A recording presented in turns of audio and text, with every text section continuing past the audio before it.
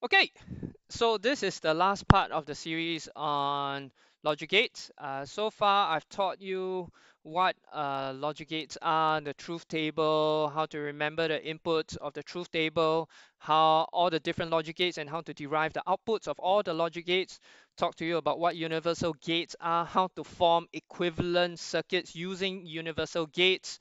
I've talked to you about the context that we are we need to know in order to bring logic gates and the highs and zeros into one to help us make different decisions based on different situations. Okay, and the last part that I need to tell you is where and how logic gates exist. So logic gates exist on something called IC chips. Yeah, so this is a picture of an IC chip. This is a picture of an IC chip.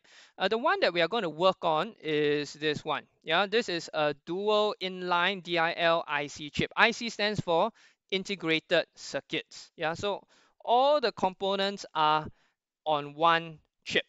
This is also an IC chip, but this is mainly for PCB boards when we solder on stuff permanently. When we work with breadboards, when we are still in the prototyping phase, we use these DIL IC chips. Okay, so we are going to kind of take a sneak peek into what is inside this black rectangle here. Now, these are all the IC numbers. When you go to Simlim Tower to buy IC chips, or if let's say you want a NOR gate, all you need to do is go to Simlim Tower, tell the uncle there, uncle, I want to buy 74LS02. So the uncle will go to this tray and he'll pick out this 74LS02 IC chip for you.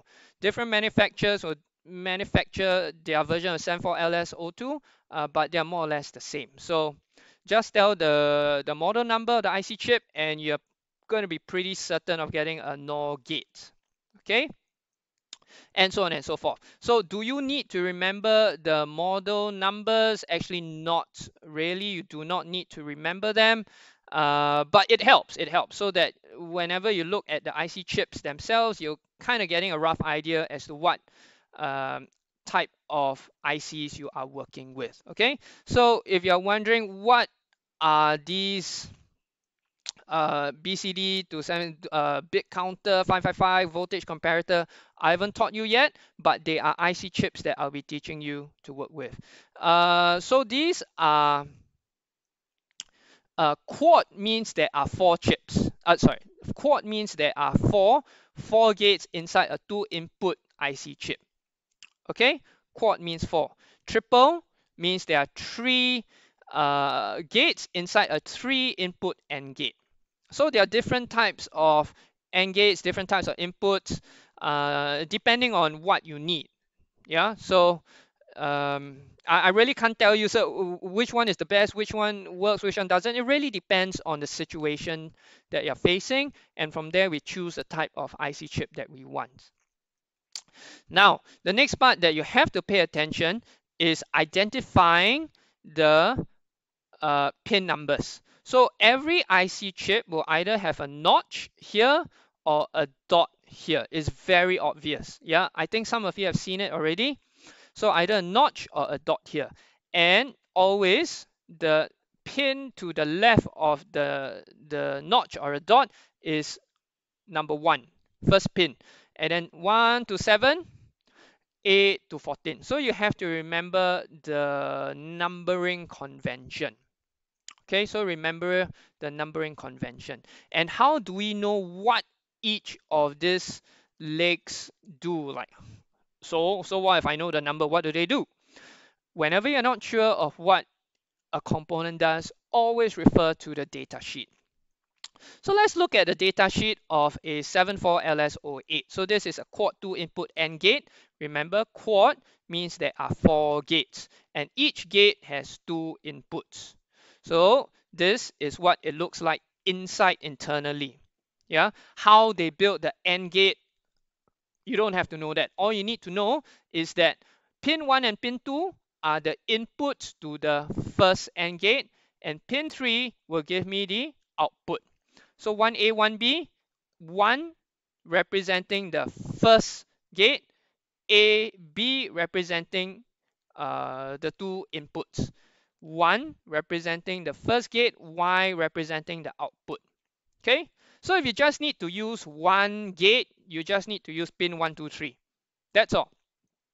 If you want to use two gates, you have to consider which other two gates you want to use. But if you want to use the second AND gate, use pin 4, 5, 6. So pin 8, 9, 10 is for the third AND gate, and pin 11, 12, 13 is for the fourth AND gate. Yeah. So this chip kind of needs power. To power on this chip, you need to have a VCC pin. This is pin 14, and you need to have a ground pin, pin 7. Okay. The datasheet will also give you the truth table. A low is equivalent to a 0, and like this. And yes, this is the truth table of a AND gate. Datasheet don't lie. Now, so certain things that you have to take note of in the datasheet. The supply voltage, please do not exceed 7 volts. Yeah, temperature do not exceed 70 degrees Celsius. I don't see how it can reach 70 degrees Celsius, but don't. So for a normal supply voltage, stick to 5 volts. This is not an issue. 9 out of 10 times we work with 5 volts in our course. That's not a problem. This tells me that the input voltage, in order for it to consider it a high. Now, I know a lot of you think that, I know a high is a 5 volts and a low is a 0 volts. In an ideal fairy tale world where the prince wakes up the princess world. But in real life, we seldom get a very nice 5, a very nice low. So there are variations, yeah. So this number tells me that this chip will recognize it as a high if you input in anything above 2 volts. And this chip will represent it as a low if you input anything below 0.8 volts. Okay, so if I can draw a number line from 5 volts to 0 volts, anything below 0.8 volts, they'll consider it a low, and anything above 2 volts, they'll consider it a high. And some of you will be wondering, okay, that's all nice, but what if my input lands in between? That's where I can't answer you, because it's going to be uncertain. The output is going to be uncertain, and that's not what we want.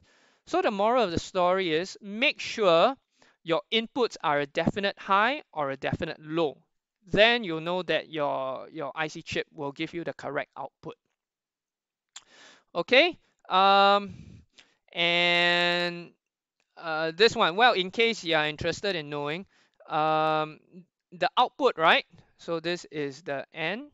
The output here, the minimum output it'll give for a high is actually 2.4 volts. Yeah. And the maximum output for a low it'll give is a 0.4. So even the output is not going to give you a nice 5 volts or a nice 0.0 volts, even the output. So when we are doing the practicals, don't come to me as, oh, there's something wrong. My output doesn't give me a 5 volts, even though it's a high, and then the output, why is it only giving me a 3 volts? It's how it's made. Okay, so typically they will give you a 3.4 volts. Here, typically a low will give you a 0.2 volts. Yeah, so it won't give you a nice 5 volts, it won't give you a nice low, a 0 volts. If you want a nice high, a nice low, use a pull up or pull down resistor to help you achieve that. Okay, and that is more or less it for data sheets.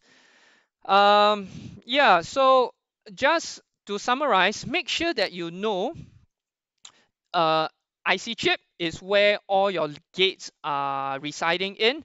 Know how to recognize the notch, and the first pin directly to the left of the notch is your number 1 pin, all the way down to 14 pins. Now, there are some IC chips with 8 legs, but the way to recognize pin 1 is the same. Look for the notch or look for the dot.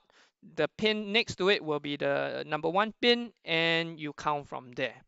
Again, if you're not sure, don't ask me. don't ask the friend beside you, look for the data sheet. It will give you a very clear and concise diagram to show you the pin numbers and the truth tables. Okay, so that is it for the chapter on logic gates, chapter 11.